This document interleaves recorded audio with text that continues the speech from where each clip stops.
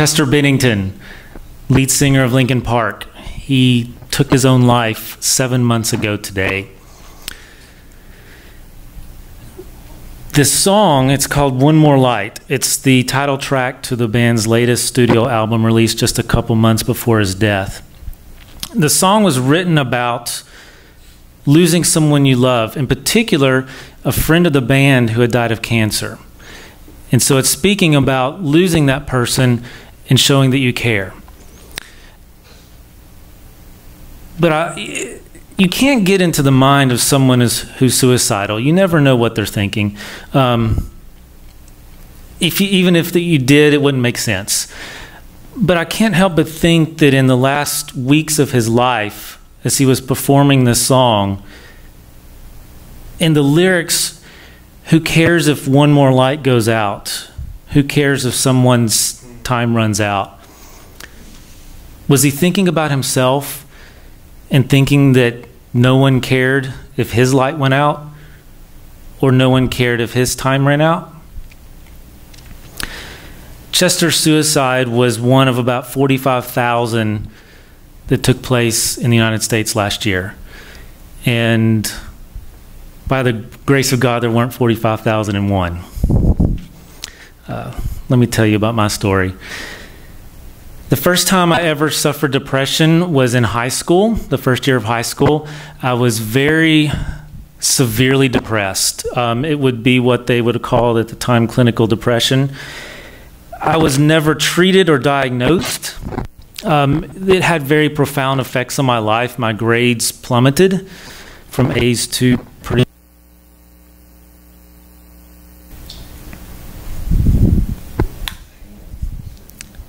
Okay, I won't do that anymore. And, nothing was done about it. My parents knew something was going on. Teachers at school knew something was going on. And other students, friends, they knew something was going on. But by the end of the year, I came out of it. And I don't really fault anybody at the time. I mean, this was the mid-90s. Treating depression wasn't as much of a thing, and certainly not for a 15-year-old. But like I said, by the end of the year, I came out of the depression, and I was completely different. The next time depression really hit was in college. And I would have periods of depression on and off, and they would come and go. And I remember thinking to myself, I don't have anything to be depressed about. Why am I depressed? Because in college, I was having lots of fun. It was good fun, clean fun. But I had friends that I never had before. I had this community, and I was still wondering, why am I depressed? But, depression doesn't always have to have a trigger. Sometimes, there's financial problems, a death, a divorce, sometimes chemicals, sometimes alcohol could cause it. But sometimes it just happens. And that's what went on with me. It just happened. And during one of the periods of depression in college is the first time that I had contemplated suicide. I did go so far as to abort a suicide attempt. What really kept me from going through with it was knowing that I'm an only child and my parents wouldn't have another kid to love if I was gone. So that kept me going. Now, after college, for the next 12 or 13 years, I was pretty much depression-free. I don't recall any memorable periods of depression in that amount of time. And in those 12 or 13 years, I got married to a beautiful woman, have 2 little girls, went back to school a couple times because, like I said, I enjoyed it. Ended up landing here in Memphis, the city I love. And so everything external in my life was going pretty good until the fall of 2016. And one day I was in my office at the house. I work at home. And it was one morning, I think it was a Wednesday, I got depressed. Like very suddenly. I was like, this is strange. I just got depressed. And I knew what the feeling was. I knew what it was instantly. And I wasn't too concerned because I said, well, it'll come and go. That's what it always had before. And in fact, there was a group of about 4 or 5 guys that from our church, and we met up every other week or so just to kind of do life together, just to talk about what's going on in our lives, where we need prayer, where we need accountability. And I texted the guys and I said, hey guys, pray for me. I've just got depressed, but don't worry too much because after a while, it'll go away. But it was different this time. It got really bad, really fast. I had never experienced such a deep depression. It was, I would cry for no reason, seemingly. One time I was in Walmart shopping, and I started crying. I'm like, could you not wait till I got out to the car or something? It was very, very dark, and I knew that it was different in some regards, but I didn't know what to do about it.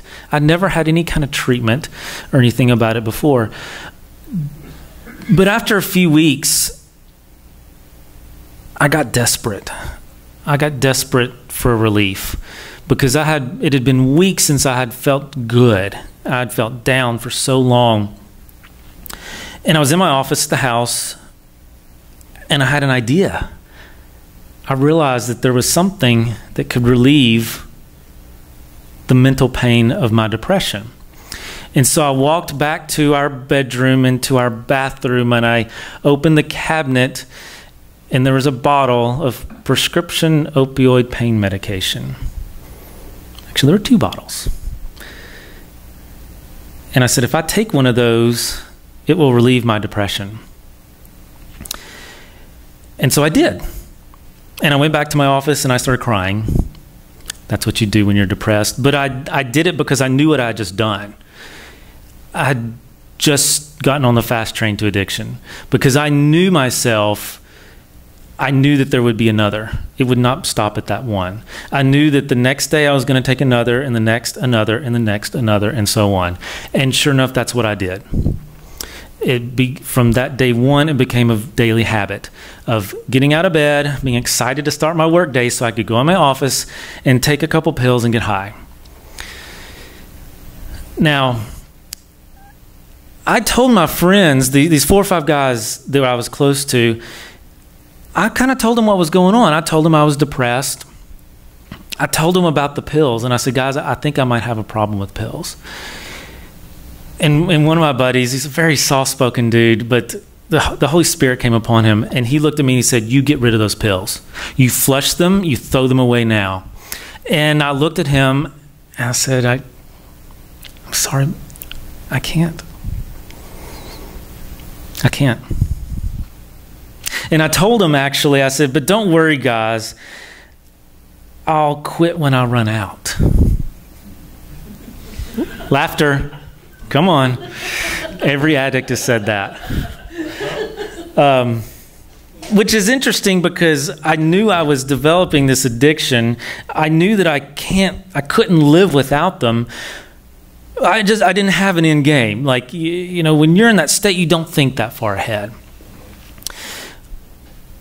But it wasn't long after that I made the decision that I was going to take my own life. I felt like I was worthless. I even felt sometimes I would skip meals because I felt it was a waste of good food for somebody like me to eat it. I felt like I was a burden to my wife and kids and my friends as well. I thought that everybody would be better off without me.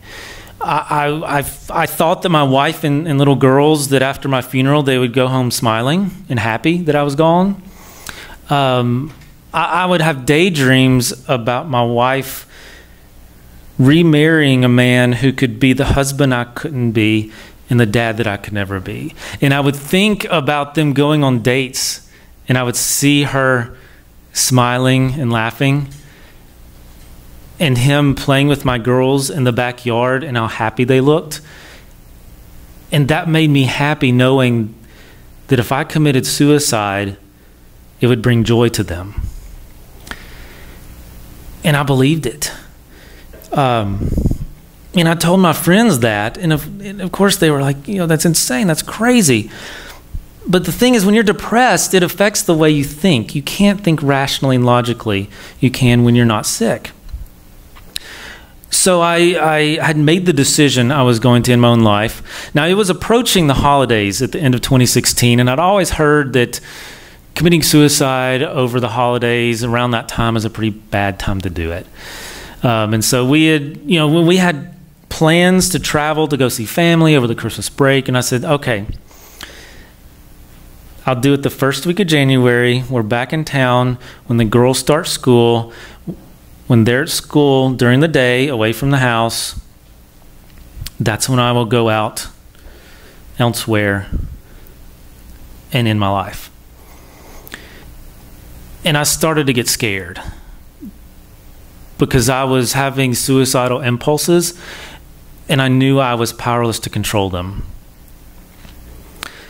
And one of my buddies, and my friends, they didn't know the severity of the situation. They didn't know the crisis, the depths of the crisis I was in.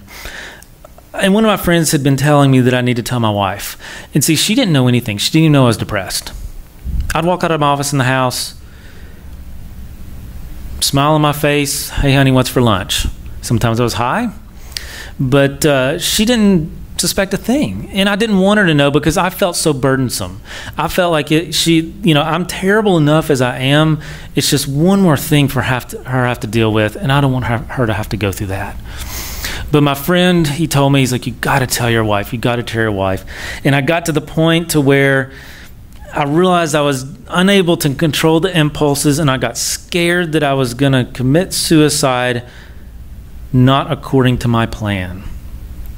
And I realized that she was going to have to be the one to stop me.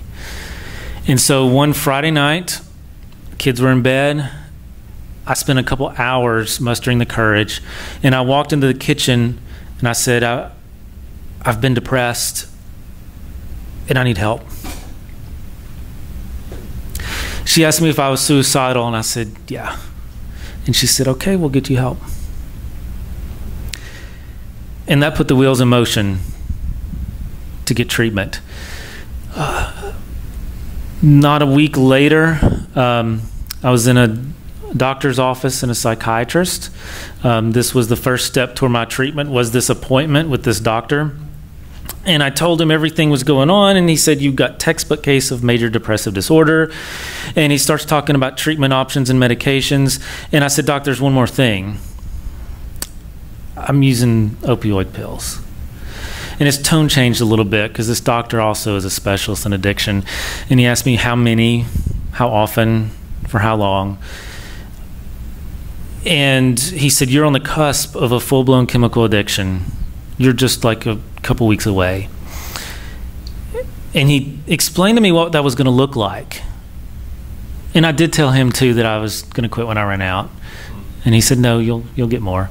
And he said, actually, what's going to happen is you are going to run out, and you'll find more. But you're going to find that it's hard to get those pills now.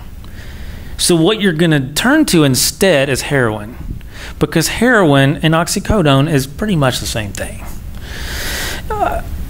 And then he told me what happens when you start on heroin. You either end up in very expensive, painful treatment, or he said you'll be dead. And I believed him. I knew that was the truth, that I was on the road to death. And so then there in his office, I said, okay, I'm done with the pills. I'm done. And the next day I flushed him down the toilet. And that day, that day in his office, that's the day that I consider my recovery date. It was December 21st, 2016. And I do it for two reasons. One, because that's the day I first started seeking treatment for depression. And it's also the day that I stopped using the pills. Now, one of the things that I didn't know, and then the people in my life did not know, is what is treatment for depression? What does it look like? So I'm just going to talk a little bit about my treatment. So I went to a psychiatrist for medications.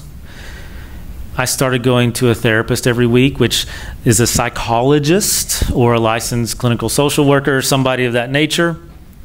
I go to Celebrate Recovery every Thursday. There's something very therapeutic about being in the presence of people that have had the same experiences, that are not wearing masks. Our problems are right there for everybody to see.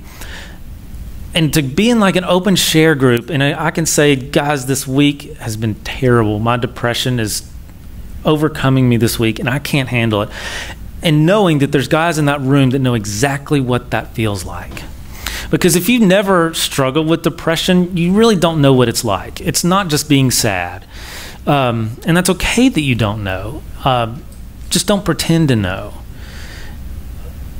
So I go to CR, and then part of the greater point of that is the community. I have put myself into a community of other people in various stages of recovery for different things,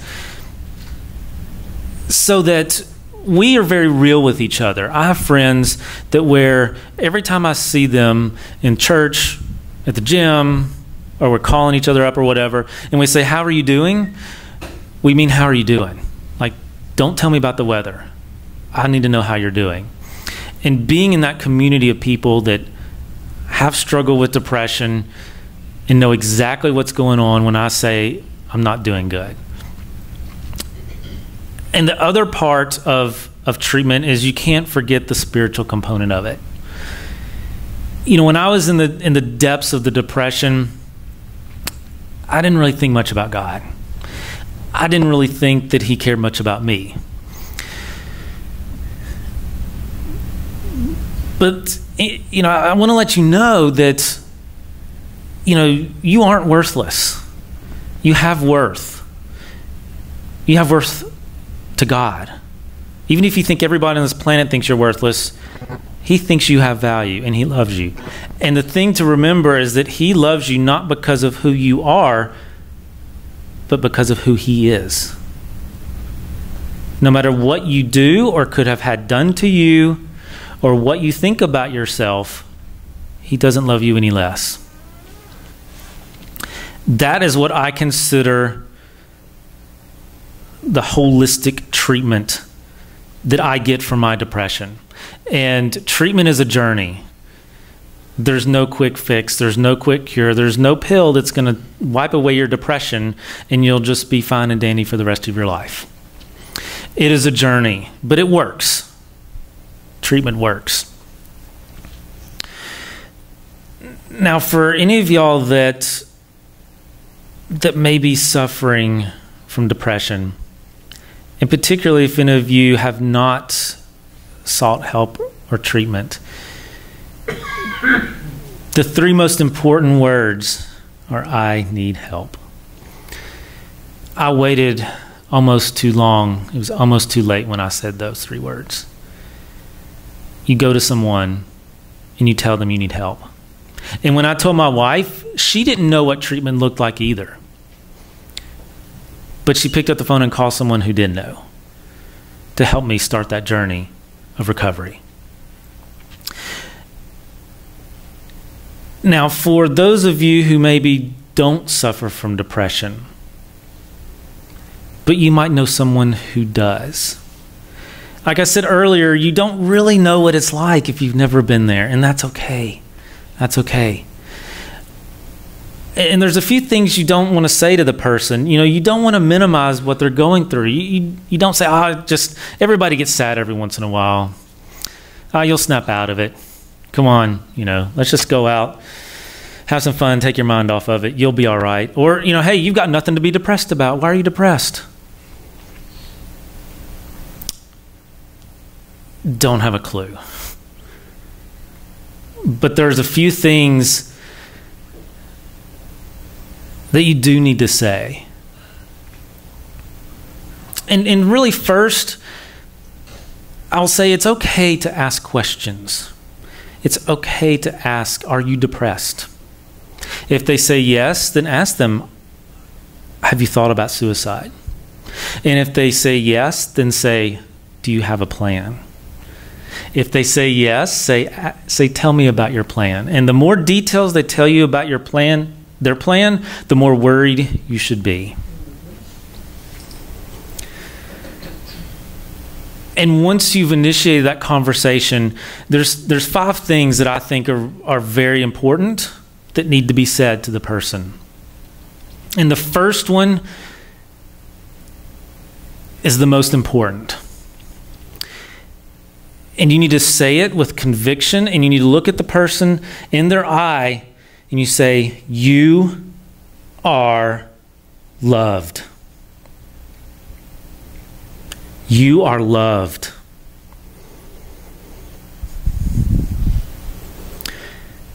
Tell them that you are there for them. I am here for you. And you know what? Treatment works. Treatment works. It's a journey, but treatment works. I will get you help. And the 5th one, you mean it. You say this one also with conviction, and you say, and I will walk with you every step of the journey. Never leave you. And that means you don't leave that person. You call them, you text them, you drive them to appointments, but you stay in their life and walk with them through that journey.